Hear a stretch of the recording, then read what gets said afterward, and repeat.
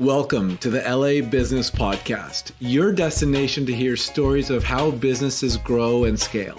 I'm Robert Brill, CEO of BrillMedia.co and the host of this podcast. Now, let's jump right into this week's interview.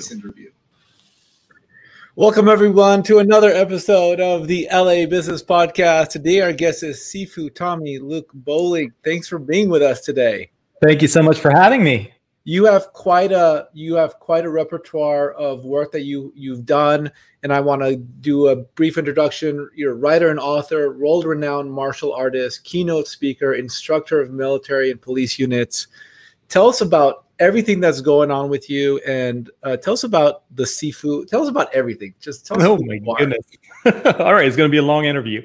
Yeah. Well, I am the martial arts guy. I've practiced martial arts pretty much my whole life. I'm 44 years old, and I started like 40 years ago. I live in Germany, but I run a multinational business. I teach the martial art of Wing Chun. Some of you guys may be familiar with it. If you have heard about Bruce Lee, I'm pretty sure you've heard about Wing Chun. It's a Chinese martial art. It's very direct, very effective, quite brutal. So it's an effective way of defending yourself, even if you are not extremely physically built or strongly built. And so I turned this into, I only have high school education, and which gave me the chance to being thrown into the cold waters at the age of 18 and just started trying to promote my school. But I had no idea how to do that. And so it took me a long time and many conversations with many people and lots of testing and tweaking and stuff like that to find a way of how to actually turn this into a business that works. And up until, well, today, actually, I run 80 schools, or my team runs 80 schools in 15 countries. So outside of COVID, I'm usually on an airplane quite often to a distant land in order to do some seminars. So we have our schools, we have a martial arts schools, but we also do a lot of training with a variety of police units and military units. I'm a tutor at the police academy in Colombo, Sri Lanka, for example, where I go once a year, and one of my representatives goes there every week to teach the police trainers over there. There are hostage rescue teams in Brazil that we teach, such as BOPE. Some of you guys may have heard of them, and so it's quite interesting. And also how this actually, let's take a step back here for a moment, because sure, there's a lot, 80 branches in 15 countries.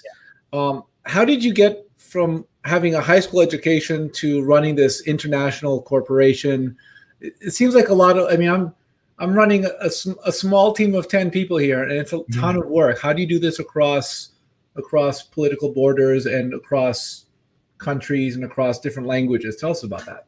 Well, first of all, it really just was myself. It was only me and my love for the martial arts. And so for that's the core of pretty much everything that I was doing. And the Wing Chun system is based on 4 principles. Loosely translated, the first principle is the way clear, go forward. So you learn how to be proactive and to go forward and not to look back, and how to deal with setbacks and stuff like that. Second one is, if you encounter resistance, stick. So obviously, first thing that happens if you don't have a clue about what you do is you run into an obstacle, and you learn how to feel where that obstacle is, and also maybe how to feel if there's a gap somewhere, and how you can use that gap for your advantage, which is where the third concept kicks in. And that's the concept of if the opponent is too strong, yield. So you look for intelligent ways of how to actually find a way to get your goal. And then finally, when the opponent retreats, follow him. So you go forward full throttle. So this is the only thing that I had in the beginning, just my passion for the martial arts and these few principles.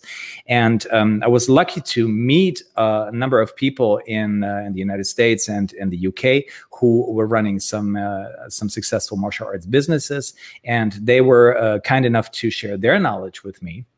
And I just started with one school and then opened another one. And then I slowly built up some assistants and was able to give one of the schools to them so that I could free myself to open yet another one. And so it kind of happened organically in the beginning, but it took me a long time to back in the time over here in Germany, there were not a lot of professionally run schools, so it was very hard for me to find mentors. So I always had to, just hop across the pond in order to find somebody who was able to actually give me some advice. And so it took me a long time to get some ideas of how I could actually scale this whole thing. I started attending personal development seminars.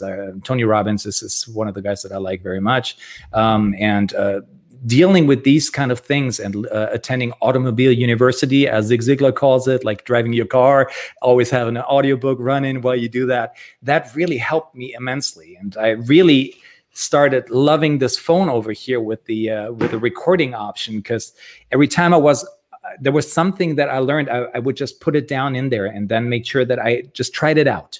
A lot of people, they know so much, they hear so much, but they don't implement it.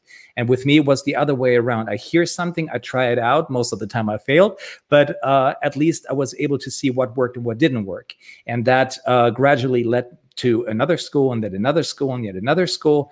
And since my love was always for the martial arts, which is something very visual, we started using Facebook and YouTube for our promotion. And that's when people from other styles, from other Wing Chun families, other Wing Chun lineages and styles saw my stuff and said, hey, it looks pretty interesting what you're doing. Would you be interested in doing a seminar over here in Brazil, in Sri Lanka, in the United States, and wherever? And this is normally how it started. They either would come over here, or they would invite me over to do a seminar in their school, and then we would begin with a cooperation, which was quite nice. All of that being said, we were only a conglomerate of schools, but we were not really a business. So I really had to learn methods, how to really scale this whole thing and put it, put some kind of corporate structure under it, if you will, to make sure that not just me, but also my students and future school owners will be able to live from what they do, make a living from their martial arts school and, be successful at that. So what kind of timing are we looking at here? What year does are you first doing this in terms of like with the school, and like what are the cadences that what are the key points or the key milestones that you experienced and you're like, okay, wow, there's some traction here. Holy cow, this is doing better than I ever thought it would. Holy cow, we're just going crazy right now. Tell us about some of those milestones. And I'm really interested in some of the I want to learn. Those milestones to me are fascinating because I think it's really interesting that I can tell you from personal experience, recognizing when those milestones are happening are exhilarating and scary, completely scary. Yeah, that's true.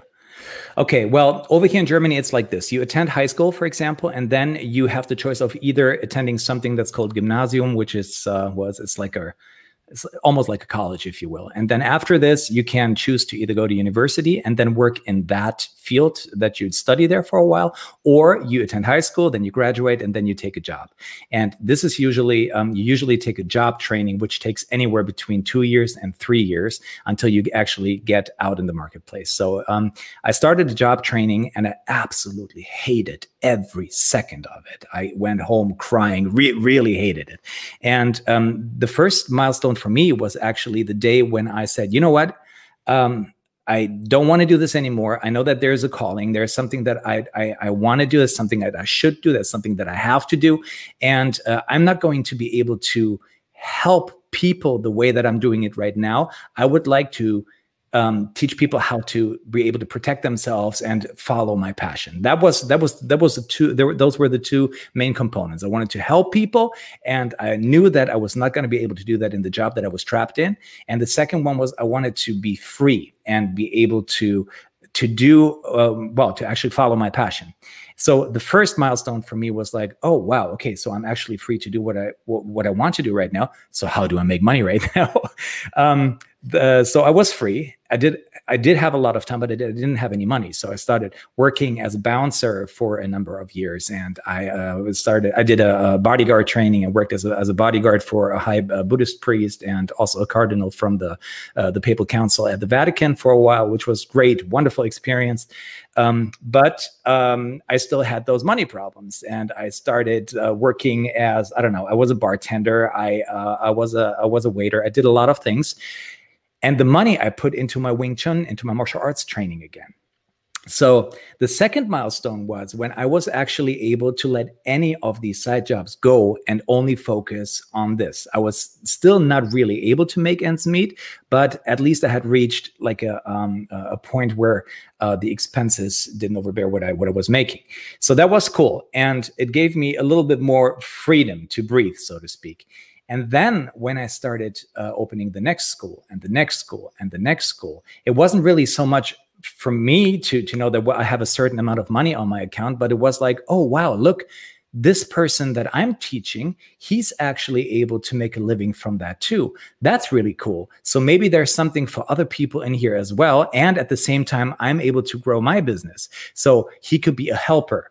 So this was another milestone for me where I was like, okay, this is really cool. Not only am I able to do what I love and make a living from that, but somebody else's too. And then a lot of these things were like, it's when you really focus on your work and you focus on what you love so much, at least that's me. I don't really care too much about the money will come if you do what you love, and it is something that you do with passion. Then you normally do it good as well, and you normally do it well if it's something that you really love. And you just have the interest to keep doing it. Yeah, if you don't love what you're doing, you're just going to eventually stop when times get difficult. Yeah, that's true. Yeah, and it keeps you motivated. I don't really need somebody to kick me out of bed every morning. I'm up at 5 and I'm here at the office for my first workout at 6 in the morning, and I just love that stuff. And you're recording this podcast and it's 8 o'clock. Oh, look at that. Yeah, exactly. It's true. It's 8 o'clock over here. But to me, I always wanted to be able to travel. I wanted to be able to experience new culture, meet new people, eat new food, strange food. And when I looked back and I was like, wait a minute, do we actually have schools in 10 countries right now? And there's this other guy inquiring from that country and another one from that country. These were the things that how I measured success. Not so much on the financial side, which is great too, but it was really on me being able to help more people get safe and confident and strong and stuff, even in another culture, even with a different religious background, even with a different language and stuff. That was something that keeps firing me up like crazy, even until today. So let's go right ahead. Sorry, continue your thought. Okay. So this is what, as far as my martial arts journey is concerned, this is what has always been firing me up. What was interesting though, was that this passion for martial arts took me into the speaker sector, for example, when all of a sudden business networks like BNI and other ones started to invite me, and they were like, hey, you know what? We just heard that you only have high school education, but how do you manage to actually build a multinational organization that way? There must be some underlying principles. Would you be interested in coming over and talking about that? And I was like, yeah, sure, why not? So I started with a 10-minute speech. And then after the 10-minute speech, they were like, no, carry on. Very fascinating indeed. And every time I spoke somewhere, other people came up to me. And all of a sudden, people started offering me money for speaking about what I do. And then I developed a whole speech, a whole program. I created an audiobook that I put out on Audible, German Audible, and writing a book at the moment. And so this thing just kept growing organically. It's kind of difficult for me to say what those triggers were. It's just like every time I did something, other people come up to me and they were like, this is very interesting. Why don't you talk about that on our podcast and at our convention? I just spoke at NASA's Ecosystem 2030 about 3 months ago. What do you talk about with NASA? Like, what are the types of things you discuss with NASA? Well, Ecosystems 2030 defines the future as far as technology is concerned in a variety of fields. So they bring in experts from different fields, also from the martial arts or from athletics, and they look at what is going to happen as far as technology is concerned in these fields. So when I spoke there, it was in the middle of the pandemic, and people were scared shitless, obviously. So it was my job to talk about security and stability in times of change. There are three major pillars that I address when I do this seminar.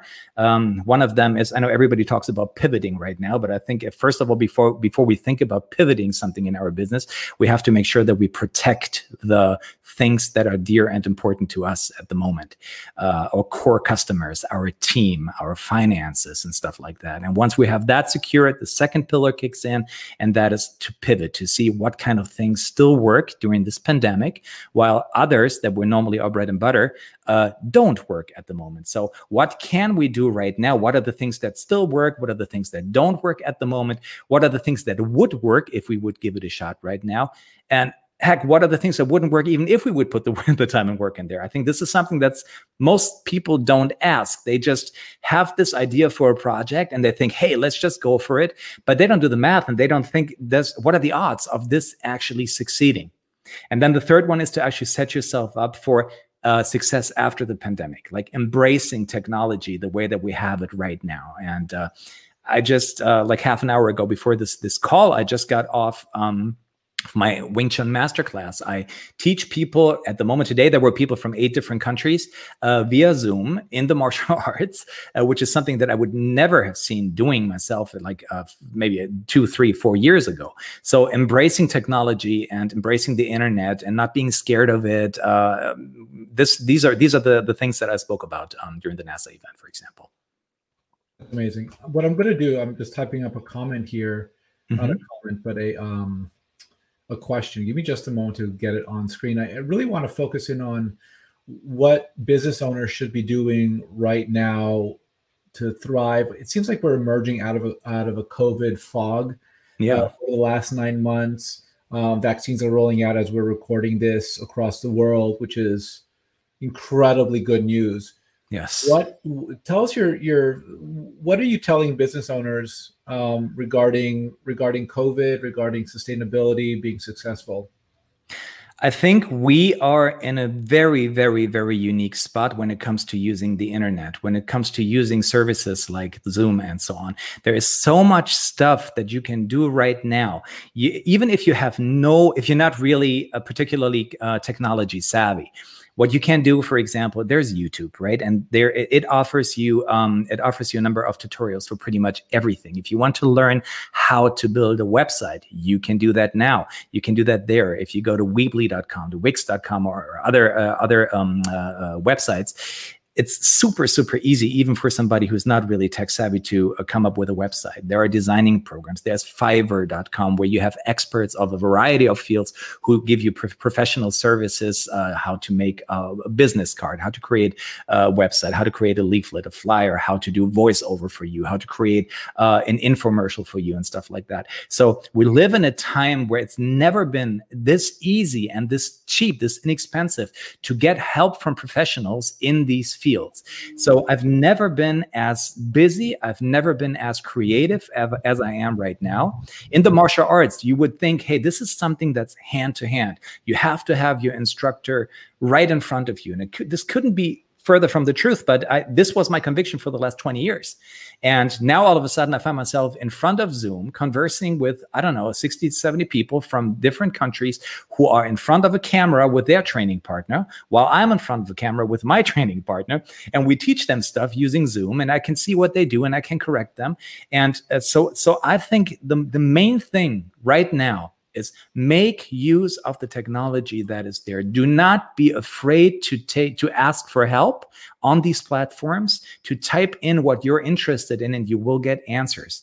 And this really goes for pretty much all niches. I'm in a mastermind class where we have people who sell huge hammers, sledgehammers that they use in quarries, for example. We have people who are coaches. We have people who are doctors. We have people who run ad agencies.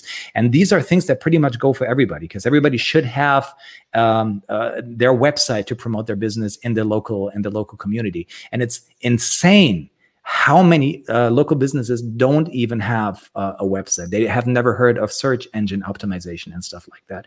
And I think it is very easy to hide from these things and how to be afraid of that, whereas embracing it would give us so much, would do us so much good. So what's interesting to me, there's a few things. Number one, with regards to Zoom, I love it. Our business is fully work from home. by design. So when this happened, it was like business as usual in terms of how we operate. Certainly clients and marketers were having challenges in the live entertainment space and whatnot. But what's interesting to me is like the psychology of people has changed over the last 9 months. Think about telehealth, for example. I was listening to a podcast. I think the podcast I was listening to is called Pivot with Scott Galloway and Kara Swisher. Great podcast, by the way. And, you know, they're saying like, it's crazy that, you know, doctors can knock out so many different telehealth calls, meetings, appointments in a day, and it takes you 15, 20, 30 minutes rather than both the doctor and the patient taking 2 hours out of their, maybe the patient really taking 2 hours out of your day to drive over, to wait in the waiting room, to come back, the whole thing.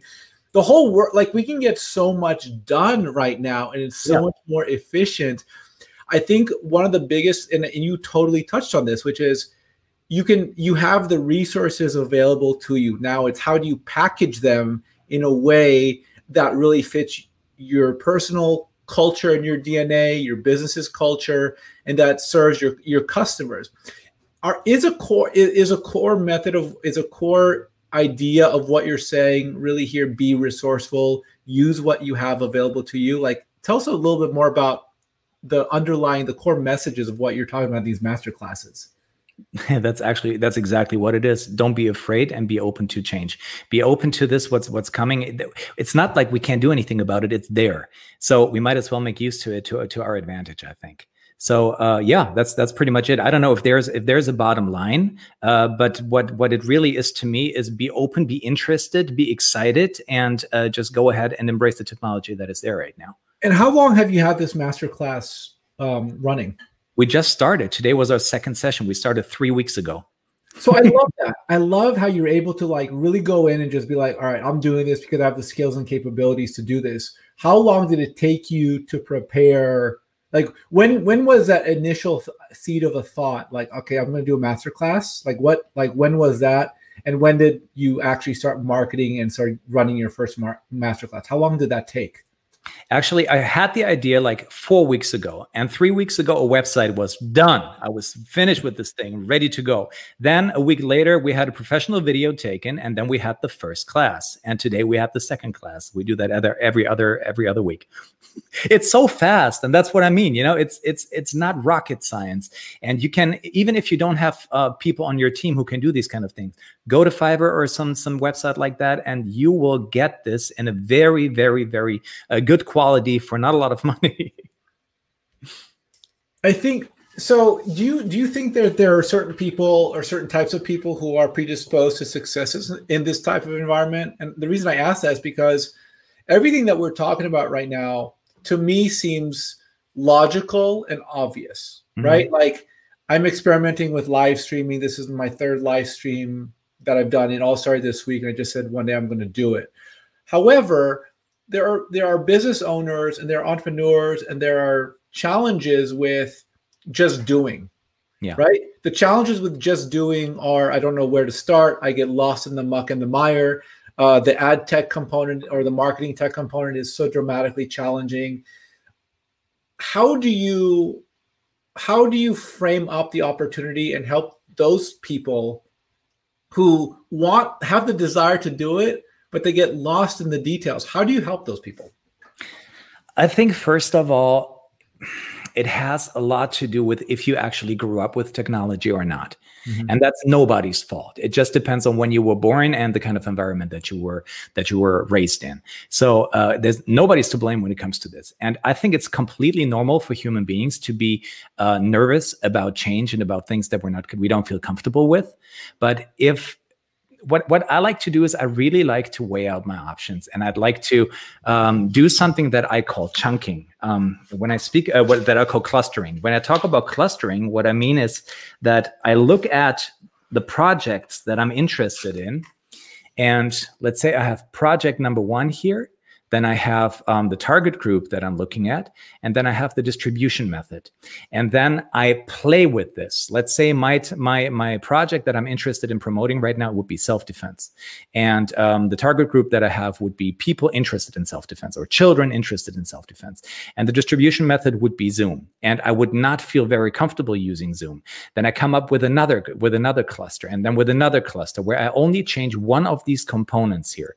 For example, if the project would still be self-defense course, then maybe I don't feel very comfortable teaching children. So I would change this to adults or to police officers or to bodyguards or to whatever. And here I may change this to in-person training, one-to-one individual training, Zoom classes, privates, and stuff like that. Now, when you come up with a number of these clusters and you keep switching them around and around and around until you find something that you really feel at home with, then the last part that I do is I actually write the odds in here. Like, let's say if I teach children, and I think that the odds are that it's 80% of probability that this leads to success, whatever you define success may be, then I'm going to go with this. This helps me to take away a lot of fear because it helps me fire myself up, if that makes any sense. So one moment. So clustering, target audience, distribution, and what's the third circle? The product? Yeah, you have the project or the product, then you have the target audience, and then you have the distribution method. Yes.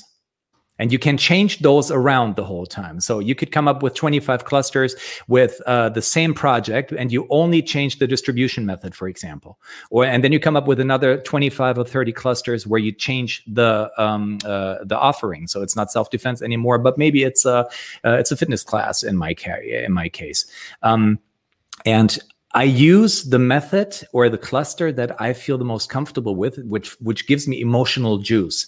And the more emotional juice I have, the more motivated I am, and the less scared I am of taking the first step, because I think fear is pretty much the main reason why people don't jump into action.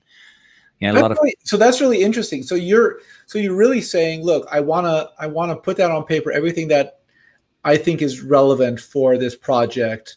You have a system or a template, a framework in which to think about it. Mm-hmm. And then you're like, okay, what do I feel? What in my soul makes me feel the best? Which method? That's great. As long as it's in your head, it's scary because you look at this huge mountain of things to do, and you're not sure if to go with option number 1 or option number 2 or option number 3. I understand that this scares people, but putting it onto paper, getting it out of your head and putting it onto paper, that actually makes it feasible, because you go, okay, you know what? I can cross out this option because it's not going to work. No, I can cross out this option because I'm not tech savvy enough. I can cross out this option because I don't think these people are going to be interested in this kind of project. And then you just really go with the thing that feels right, and with the thing where you think that the odds are for you, that the probability is high that you can actually achieve your success that way. To me, it makes me feel at ease because I've taken the first step, which is to really put it on paper and get it out of my head, and getting a clear path, beginning a clear path. And another thing is that once you do this, I would recommend that you only do it for 90 days. So let's say you have, let me write this down.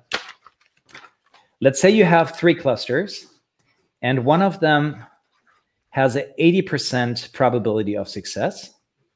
One has a 30, and one has a 70 probability. Then you go with the one that says 80% for only 1 quarter, only for 90 days. Another reason why a lot of people are scared is because they think, oh my goodness, if I put all my effort and all my money and all my work and all my time into this project, but if it's not the right kind of project, what am I going to do? And this may take away a little bit more fear, because you only do this for 90 days. And after these 90 days, you will see, is it successful or is it not successful? If it is successful, you just carry on with it. If it's not, you just move on to the second most probable target. So if you have one that had 80%, another one that has 70%, and one that had a 30% probability of leading to success, you go with the 80 first, then with the 70, and then with the 30.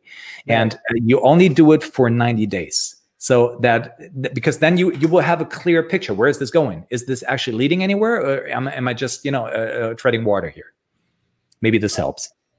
It absolutely does. I liked how you call it chunking initially as well, because I think the big challenge also is when you don't have a time frame for success, that also makes things unclear. Yes. I think when I know whatever it is, whether it's a diet, whether it's work, whether it's a project, whatever the thing is, if I know that I get to end it successfully or unsuccessfully in 90 days, 90 days isn't that big of a deal.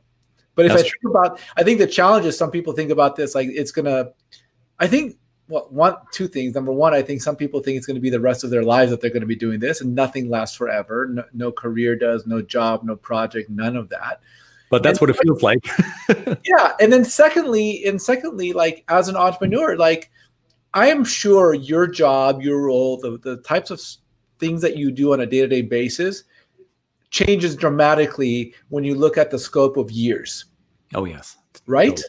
Oh, absolutely. So I think the challenge is, I think a lot of people who are employees who are making the jump to entrepreneurship are actually thinking, holy cow, I've spent my whole life. Look, I have a job. That job, any job that I get could be forever. It never is. It usually isn't, because that's the world we live in today.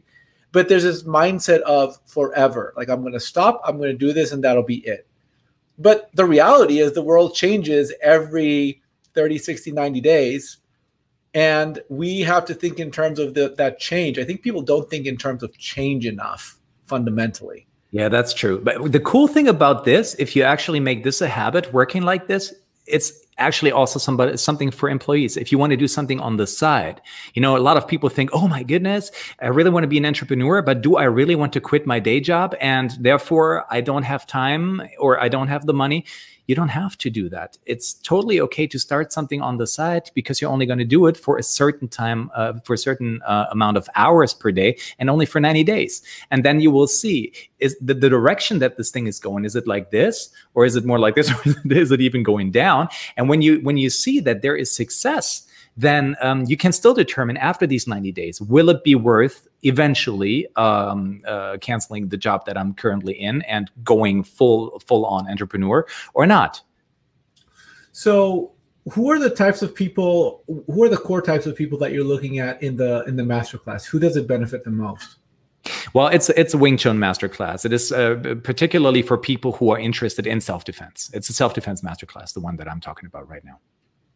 So those are usually adults. Those are usually people who have an interest in being able to defend themselves and being fit and healthy. Yeah, it's pretty much what it is. If you don't have interest in the martial arts, then it would be hard to be part of that group, obviously. So in terms of working with businesses and business owners, because you have, I mean, just a lot of, you know, you're a keynote speaker, you do a lot of things that are helpful for businesses. If a person connect with you, how does that happen? Yeah, that's a different story. So there are these two things, these two projects that I'm juggling. One is the martial arts thing, and the other one is the well, business coach, if you will, and a keynote speaker.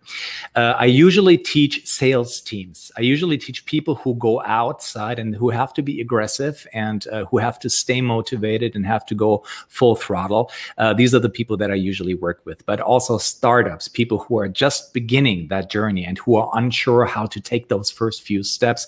And is this really the right kind of thing? I mean, these simple exercises alone will give you so much clarity, and there are so many techniques that you can use that makes it just so much easier to take these first steps. So usually sales teams and people who are looking to become entrepreneurs with their startup, these are usually the people that I work with as far as the corporate space is concerned. That's amazing. So tell us about the last 9 months for you. You created this Wing Chun masterclass. How are you spending your time? The last 9 months were very interesting for us. We're right here in Germany at the moment. We're facing a second lockdown, and so it's far from over here. I'm really well. We'll see what January will bring, but I sensed that something was going on. So when the government called out the first lockdown, we already had an online academy going, which is video streams where people can just download the videos and watch them. But But from one day to the other, all of a sudden, we had to close all the 25 schools that we have over here in Germany, and we had to come up with a solution. So what we did within one day was to create a YouTube channel, and I sent out a message to all of my school owners and told them, guys, I need all of you to provide me with 15 videos in which you teach a couple of techniques and drills and, well, just a class. And then we uploaded that stuff on YouTube, and we were able to throw out one video every day to our members. We were super lucky. We were super lucky that a lot of them it was under 5% that people wanted their money back, or that they contacted us and told us that they were being laid off and therefore would not be able to pay their monthly dues. But I think it's also part because we had this YouTube channel. Then we started doing live streams every Tuesday, every Thursday for 2 hours, well, for 3 hours actually, for children, youth, and for adults. We have an instructor standing behind me. You may be able to see the photo studio that we have here, or film studio, and we do those live streams there, throw it out. Today we just had 500 and something people join and actually train. So you have moms with their children holding pillows that they use as pads, or you have a couple or brothers and sisters working with each other, which is amazing to me to see how they do it. That was another thing. Started a self-defense masterclass for people who are generally interested in self-defense. You can view that on self-defense-masterclass.com. Started my Wing Chun masterclass, wtmasterclass.com. And I heavily increased my speeches online. Where I went to talk to the embodiment conference in England, for example, or just a variety of events that were taking place online. I started to gather my instructors for brunches. So I told them, hey guys, we're going to have school owner brunches. So on that particular day, I want you guys to get your notepad and your breakfast, and then just sit in front of the computer screen with us. And we just talk about what's going on right now, what we can do to make it better. And so we can learn from each other. So there's so much going on online related. Very interesting time for me right now. Tell us a little bit about the Sifu in your name. Tell us where that originates. It just means teacher. It's well, it's a title that we use in the Chinese martial arts, particularly in Kung Fu, and it means father teacher. So it's somebody who's been teaching for quite a while. That's pretty much what it means. Awesome. And what does it look like? What does the world look like for you in 2021? What are you going to focus on? I imagine it's the master class. But I mean, what do you want to happen in 2021 for you and your businesses? Yeah, I think it really comes down to if COVID is going to be around much longer or not. But I'm hoping that I'm going to be able to fly again. Normally, every second week, I board a plane to some country to do my seminars, and I thoroughly enjoy doing that. Spend a lot of time in the U.S. I spend a lot of time over here in Germany. We're at beautiful Heckhausen Castle in Solingen over here. It's really, really nice. So we're at a good place where it's okay to sit for 8, 9, 10, 11, 12, 13 hours every day and work. But I'm really looking forward to getting back on the road and hopefully touching a lot of people, both physically and mentally, with what we do. And as you think about, as we wrap up, when you think about businesses and entrepreneurs moving into 2021, what are some words of wisdom that you can share with us from the accumulation of your knowledge, the Chinese martial arts? What's a parting gift that you can share with us about how we should be thinking about business in 2021? I would just like to repeat those principles that I said in the beginning of the interview, and you may want to jot those down if you do have a pen and paper somewhere. The first one is, if the way is clear, go forward. Don't hesitate. Don't wait. If you see that there's an opportunity that's presenting itself, then go for it. If it's something that's constructive, that's positive, that could be a chance for you to move ahead. That's the first one. The second one is, if you encounter resistance, stick. Resistance sometimes is there for a reason. And the resistance could be a mistake that you make, could be something that happens to you that you have to learn from. But it's also something that that you should touch and that you should see what does it look like, how is it structured, and where are the gaps. First of all, what can I learn from it? And secondly, is there a way around it? Is there a way over it? Is there a way under it? Is there a way around it? Tony Robbins likes to talk about the ant strategy, when he talks about an ant trying to get around an obstacle, and he says the ant keeps trying until it dies. And I kind of like this analogy. You're not supposed to die trying, but I think it helps to get up again and try it again. The third one is, if the resistance is too strong, yield. It's not always smart to just go forward like crazy and closing your eyes while you do this. Keep your eyes open and see if there may be other ways, other opportunities, or other clusters. Maybe you just have to shift one component of what you're doing in order to get that success that you want. Maybe not everything is wrong, despite the fact that you are facing a strong wind right now. Maybe it's just one thing that you have to tweak in order to go to get to your goal. And then the fourth one, if the opponent retreats, follow. So when this gap opens itself, go forward and market, and make sure that you touch as many people as possible with your product or services.